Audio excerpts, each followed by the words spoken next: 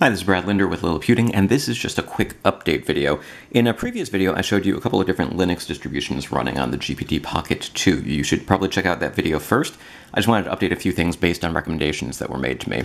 The first is that I couldn't get wireless to work properly when I was running Debian, and as several people pointed out, that's because the default download that you get from Debian.org is free software only, and if you wanted to be able to use the wireless driver, you're going to want to get the version with non-free software. So if you go to the Debian website, it's a little bit tricky to find. I find the easiest thing to do is just Google Debian non-free, and you'll be taken to a page with the latest version of Debian with various desktop environments. So this is GNOME. This is basically the default software that you would get.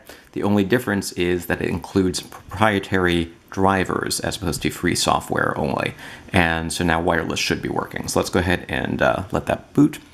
As I mentioned, you should probably check out the first video first. This is really just meant to be an update for people who had questions or comments or recommendations. As usual, when it first boots, everything is sideways. And the easiest way to rotate the screen is to open a terminal window, type xrandr right. And now, adjust the screen brightness and use the cursor to go on up to the corner here. And Wi-Fi allows us to select a network and connect to a network.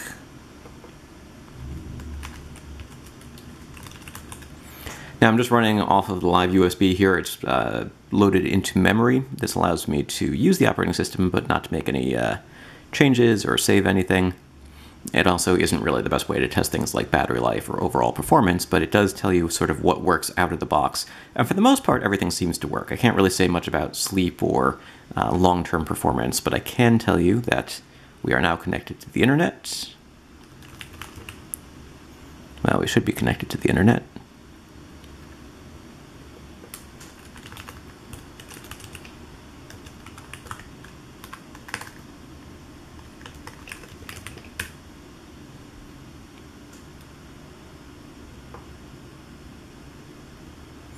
And it should support audio and video and everything else that you would expect.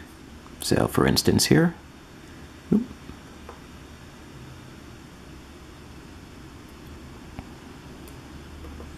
we can play a video. Hey, I just created a Wix website for my business. Let me show you how I did it. Let's go to wix.com.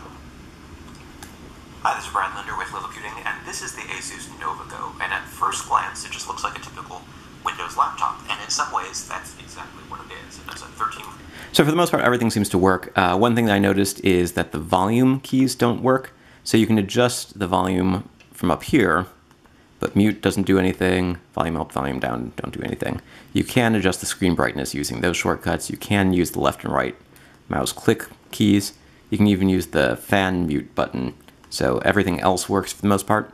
Another thing to keep in mind is that the default DPI scaling is a little bit on the low side. You might be able to find some ways to adjust that or to make some changes, but the simplest thing that I found is just to open up universal access, and you can make text larger.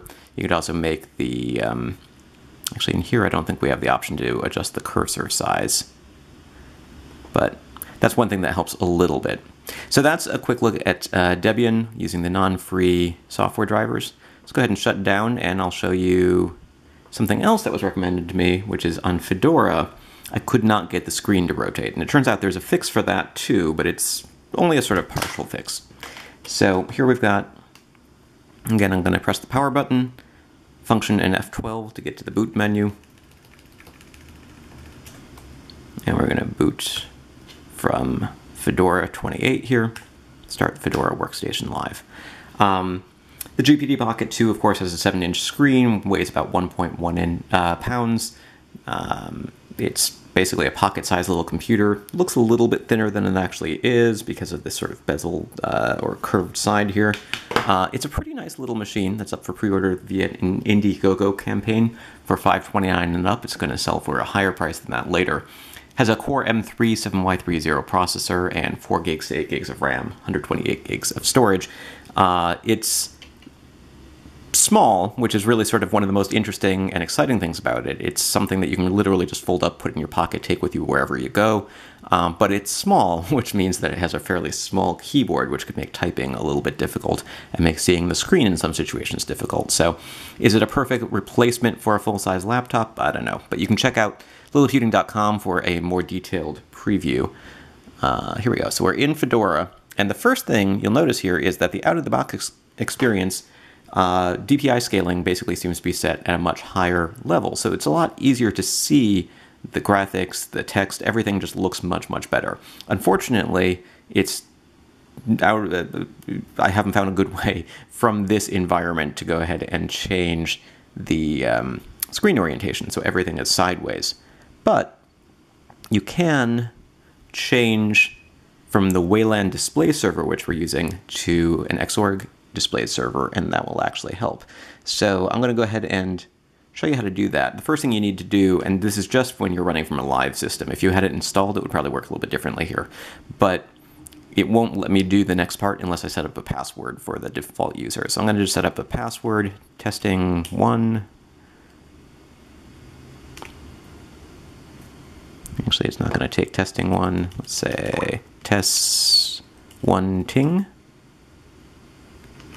Test1ting. All right, so now we've got a password. Now I'm going to log out. Oop. Try and do everything sideways here.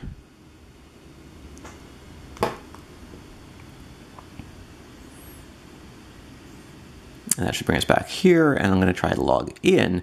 But now you'll see there's a little gear next to the sign-in button here. I'm going to say I want to switch to GNOME org. And I'm going to type the testing password. And when we log in, everything's going to look a little bit smaller. So you can already see maybe that the cursor's smaller. Basically what we've done is we switched from the Wayland display server to an X display server, and that's what it looks like on the screen. So the downside is that everything's a little bit tinier. The upside is that now we can do xrandr O right, and the screen rotates. So you can use everything right side up. Again, we can go into universal access settings. We can adjust the text. And here we can also adjust the size of the pointer. So let's make it sort of the medium size or even larger. And that could make it a little bit easier to use the operating system. But generally speaking, I think a lot of the stuff that's on the screen is still going to be a little bit on the small side. Now while we're here, I'll show you we can connect to the internet.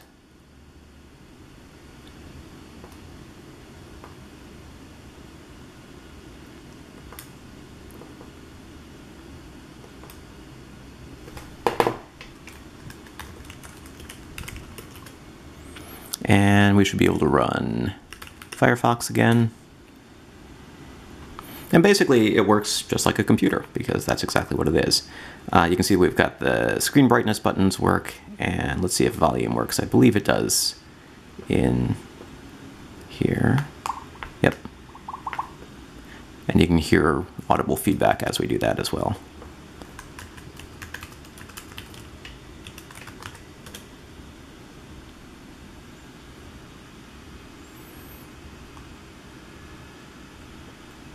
So that's a look at Fedora and Debian, again, using a couple of fixes that were recommended to me by members of the community. So thanks for pointing out those issues. It's still sort of, not a perfect out-of-the-box experience, because I think the fact that everything looks so small can be a little bit tricky. Of course, you could get around some of these things by, zooming in, using a web browser.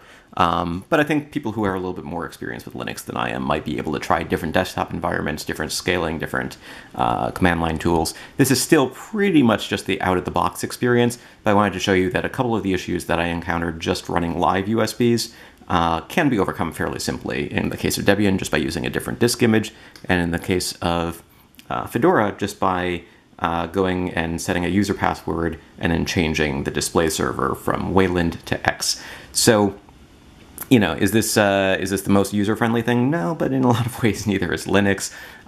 It does show, though, that the GPT Pocket 2, while it's designed to ship with Windows 10 software, is perfectly capable of running different operating systems.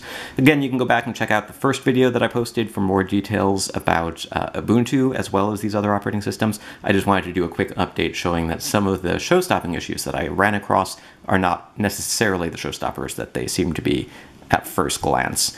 Advanced users can probably go a lot further into what's possible with a device like this, but I just wanted to do a quick overview. So this is Brad Linder with Liliputing, and an update on running a couple of different Linux-based operating systems. One thing that I wanted to point out is that several people asked if you could run Linux Mint on this. I haven't had any real luck with that. It's possible that other people might have more success, but when I tried running it from a USB flash drive, I tried 2 different versions of Linux Mint, one with the Cinnamon desktop, one with the XFCE desktop. I don't know that it should make much difference, but neither one would load. The screen was on, but no text showed up, no boot menu, nothing.